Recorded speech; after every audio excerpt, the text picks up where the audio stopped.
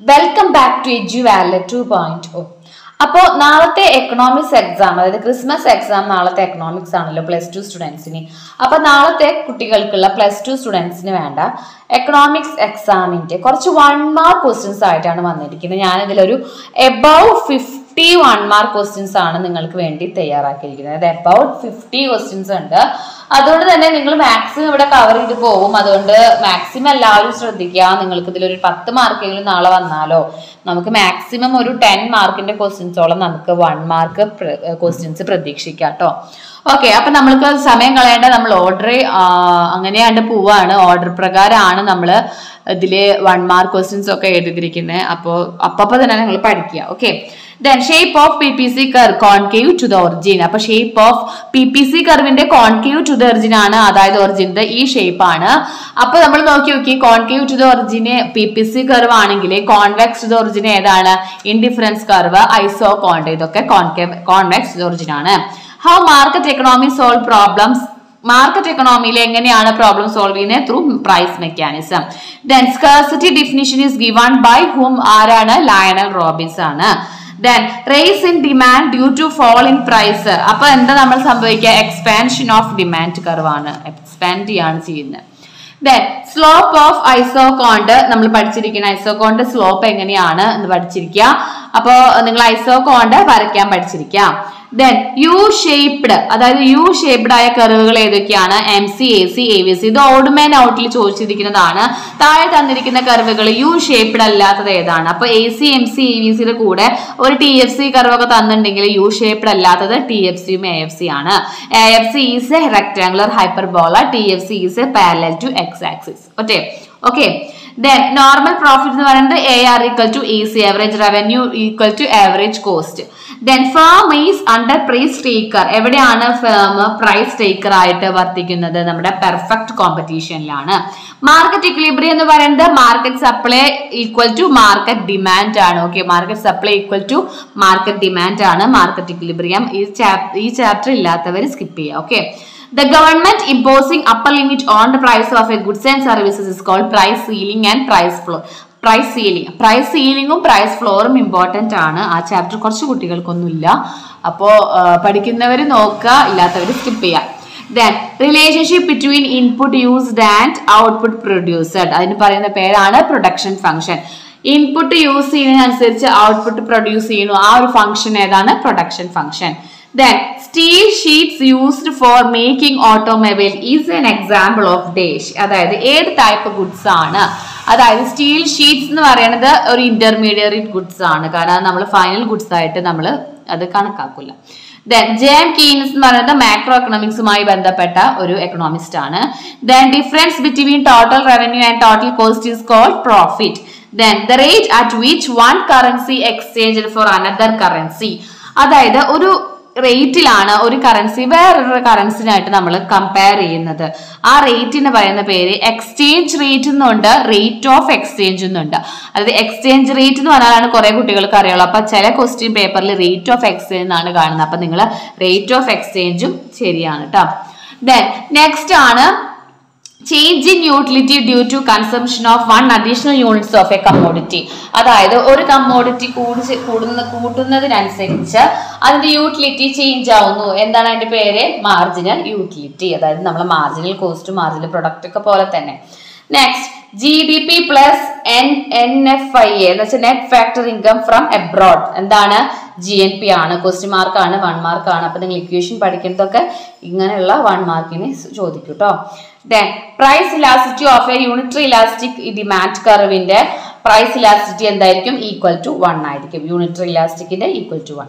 The term economics is derived from the Greek word oikonomia, which means household management. അപ്പൊ ഇതിന് 1, 2, 3 questions വരാം. Term ഏത് വാക്കിൽ നിന്നാണ് വന്നത്? ഗ്രീക്ക് ആണ്. ഏതാണ് ആ വേർഡ്? ഓയിക്കണോമി ആണ്. അതിന്റെ മീനിങ് എന്താണ്? House hold management. Then next ആണ് father of economics Adam Smith. Adam സ്മിത്തിന്റെ master piece ആയ ബുക്ക് പഠിക്കണം, enquiry in to the nature and causes of wealth of Nations, published in 1776. Then price ratio എന്താണ്? P1/P2നെയാണ് നമ്മൾ പ്രൈസ് റേഷ്യോ എന്ന് പറയുന്നത്. Alfred marshal ആണ് cardinal approach. നമ്മൾ cardinal approach ആണ്, അതായത് ആൽഫ്രഡ് മാർഷൽ ആണ് കാർഡിനൽ അപ്രോച്ചുമായി ബന്ധപ്പെട്ടിരിക്കുന്നത്. Then AFC കർവിന്റെ ഷേപ്പ് എന്താണ്? Rectangular hyperbola. ഇമ്പോർട്ടന്റ് ആണ്, റിപ്പീറ്റഡ് ആയി ചോദിച്ചിരിക്കുന്ന ക്വസ്റ്റ്യൻ ആണ്. Then മൈക്രോ എക്കണോമിക്സും മാക്രോ എക്കണോമിക്സും ആ വേർഡ് കോയിൻ ചെയ്താണ്. ആരാണ് ആ ഒരു വേർഡ് എക്കണോമിക്സിന് കൊടുത്തത്? That's professor റെഗ്നർ ഫ്രിഷ്. Okay, റെഗ്നർ ഫ്രിഷ്.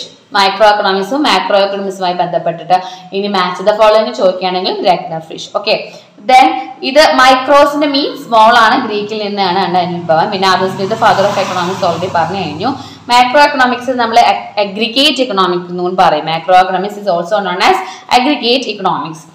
Jain Queen's എന്ന് പറയുന്ന ആൾ ബുക്ക് പറയണം general theory of employment, interest and money 1936 അപ്പോൾ അവരുടെ ബുക്കുകളും ഇയറുകളും ഇമ്പോർട്ടന്റ് ആണ്, പഠിക്കണം.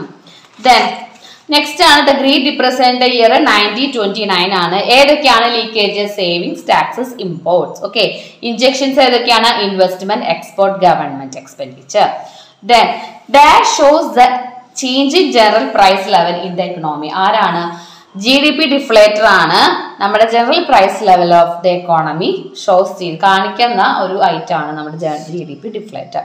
Next, CPI യുടെ ഫുൾ ഫോം, WPI യുടെ full form. CPI stands for Consumer Price Index, WPI stands for Wholesale Price Index. Okay, then നമുക്ക് ഇനി നെക്സ്റ്റ് കിടക്കാം. Exchange of A commodity in place of A commodity is called barter system. ആ സിസ്റ്റത്തിന് പറയുന്ന പേരാണ് barter system. പണ്ട് കാലങ്ങളിലെ മണി കണ്ടുപിടിക്കുന്നതിന് മുന്നേ നമ്മളെ ബാർട്ടർ സിസ്റ്റം ആയിരുന്നു നിലനിൽക്കേണ്ടത്. അതായത് കമ്മോഡിറ്റിക്ക് പകരം commodity കൈമാറാം. Money is what money does. ഇതാരാണ് പറഞ്ഞിരിക്കുന്നത്? Professor Volker defines. Then professor Volker defines മണി എങ്ങനെയാണ്? അതായത് what the professor Walker defines the money. എങ്ങനെയാണ് പ്രൊഫസർ വോക്കർ മണീനെ ഡിഫൈൻ ചെയ്തിരിക്കുന്നത്? 1 മാർക്ക് തന്നെയാണ്. മണി എന്ന് പറയുന്നത് money is what money does. എന്താണ് മണി ചെയ്യുന്നത്? അത് തന്നെയാണ് മണി. Okay, next best. The cost of, ഇവിടെ നമുക്ക് കോസ്റ്റിന്റെ പേരാണ് the cost of next best alternative എന്ന് പറയുന്നത് എന്താണ്? ഓപ്പർച്യൂണിറ്റി കോസ്റ്റ് ആണ്. 1 മാർക്കിന് ചോദിക്കാം. Then the number of times a unit of money changes hands during a period is called. അതായത് ഒരു പീരീഡിലെ ഒരു മണി എത്ര ടൈം ഓരോരുത്തരുടെ കയ്യിൽ ഇങ്ങനെ വന്നു മാറുന്നുണ്ട് അതിന് പറയുന്ന പേരാണ് വാട്ട്? വെലോസിറ്റി. ഇമ്പോർട്ടന്റ് ആണ് വെലോസിറ്റി. കുറെ ക്വസ്റ്റ്യൻ പേപ്പറിൽ കണ്ടിട്ടുണ്ട്. ദെൻ GDP കൂടുമ്പോൾ ഡിമാൻഡ് ഫോർ ദ മണി കൂടുന്നു. അതുകൊണ്ട് തന്നെ GDPയും ഡിമാൻഡ് ഫോർ ദ ഗോൾഡും തമ്മിൽ പോസിറ്റീവ് റിലേഷൻഷിപ്പിലാണ്. GDPയും ഒപ്പം തന്നെ demand for the money. Then next ആണ് R എന്ന് പറയുന്നത് ഇൻട്രസ്റ്റ് റേറ്റ് ആണ്. ദ റേറ്റ് ഓഫ് ഇൻട്രസ്റ്റ് ഇതാണ് നമ്മുടെ മണിയുടെ ചാപ്റ്ററിൽ ഉള്ളതാണ്. നമ്മുടെ സ്പെക്കുലേറ്റീവ് മോട്ടീവുമായി ബന്ധപ്പെട്ടതാണ്.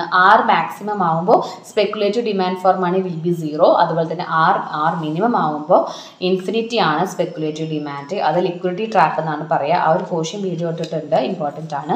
ആ ഒരു ഡയഗ്രാമും നിങ്ങൾ പറയും, ഡയഗ്രാം അല്ല, ആ ഒരു graphic. Then tradable financial securities issued by government. അതായത് സെക്യൂരിറ്റീസ്, അതായത് നമുക്ക് ട്രേഡ് ചെയ്യാൻ പറ്റണ സെക്യൂരിറ്റീസ് ഗവൺമെന്റ് ഇഷ്യൂ ചെയ്യുന്നതിന് പറഞ്ഞ പേരെന്താണ്? ബോണ്ട്. അതിന് വിളിക്കുന്ന പേരാണ് ബോണ്ട്.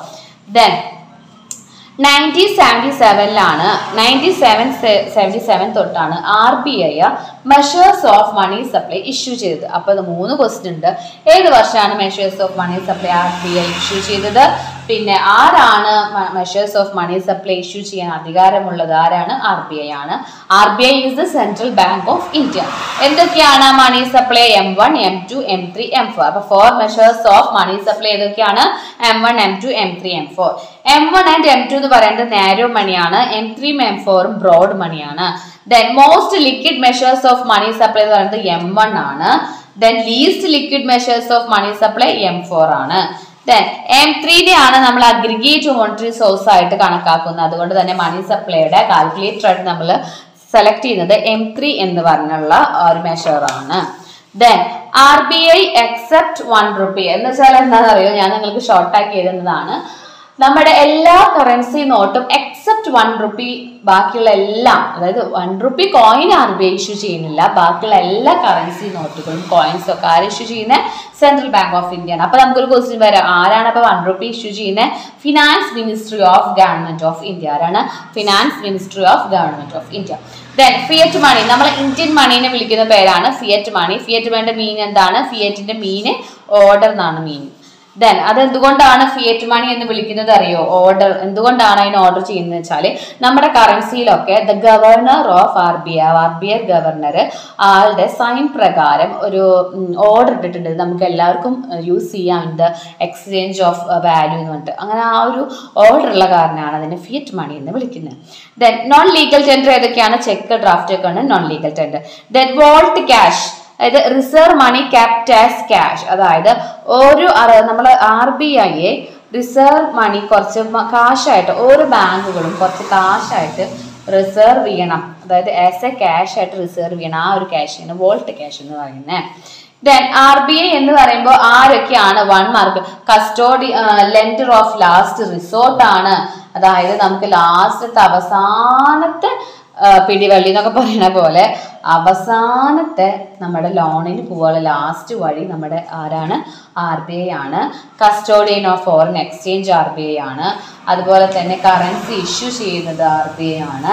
പിന്നെ അതുപോലെ എന്താ പറയുക, എല്ലാത്തിനും അവകാശം, അതായത് കറൻസി ഇഷ്യൂ ചെയ്യുന്നത്, അങ്ങനെ ഒരുപാട് കാര്യങ്ങളൊക്കെ ആരാണ്? മെയിൻ ആയിട്ട് നമ്മുടെ RBI ആണ്. അപ്പൊ RBIനെ കുറിച്ച് എന്ത് ചോദിച്ചാലും അതിന്റെ functions lender of the last retort ആണ്, banker to the government banker ആണ്, issuing currency, custodian of foreign exchange and controller of credit and money supply. ഇതെല്ലാം 1 മാർക്ക് ചോദിച്ചാലും ആരാണ്? RBI. ദെൻ എക്സാൻഡേർഡ് മീൻ പ്ലാൻഡ് ആണ്, എക്സ്പോസ്ഡ് വാല്യൂ റിയലൈസ്ഡ് ആണ്. അപ്പൊ നമ്മൾ ഈ ഒരു ഇത്രയാണ് ഞാൻ നിങ്ങൾക്ക് വേണ്ടിയിട്ട് തയ്യാറാക്കിയിരിക്കുന്ന 1 മാർക്ക് ക്വസ്റ്റ്യൻസിന്റെ ഒബ്ജക്റ്റീവ് ടൈപ്പ് ആയാലും ഓഡ് മാൻ ഔട്ട് ആയാലും മാച്ച് ദ ഫോളോയിങ് ആയാലും എല്ലാം ചോദിക്കുന്ന ഒരു ക്വസ്റ്റ്യൻ ആണ്. അപ്പൊ എബവ് 50 ക്വസ്റ്റ്യൻസ് ഉണ്ട് അതിൽ. അപ്പൊ എല്ലാ ക്വസ്റ്റ്യൻസും നിങ്ങളൊന്ന് പഠിക്കുക, വേഗം ഒന്ന് ഓടിച്ചു വിടുക. ചിലപ്പോൾ ഇതിൽ നിന്ന് തന്നെ നമുക്ക് 10 ക്വസ്റ്റ്യൻസ് കിട്ടിയാലോ. അപ്പൊ നിങ്ങൾക്ക് എല്ലാവർക്കും വീഡിയോ ഇഷ്ടപ്പെട്ടെന്ന് കരുതുന്നു, ഹെൽപ്ഫുൾ ആയി എന്ന് കരുതുന്നു. അപ്പൊ ഹെൽപ്ഫുൾ ആയി എങ്കിൽ നിങ്ങൾ ലൈക്ക് ചെയ്യാനും ഷെയർ ചെയ്യാനും സബ്സ്ക്രൈബ് ചെയ്യാനും മറക്കരുത്. അപ്പോൾ മാക്സിമം സപ്പോർട്ട് ചെയ്യുക, എല്ലാ കുട്ടികളും നന്നായി പഠിക്കുക. Okay, thank you.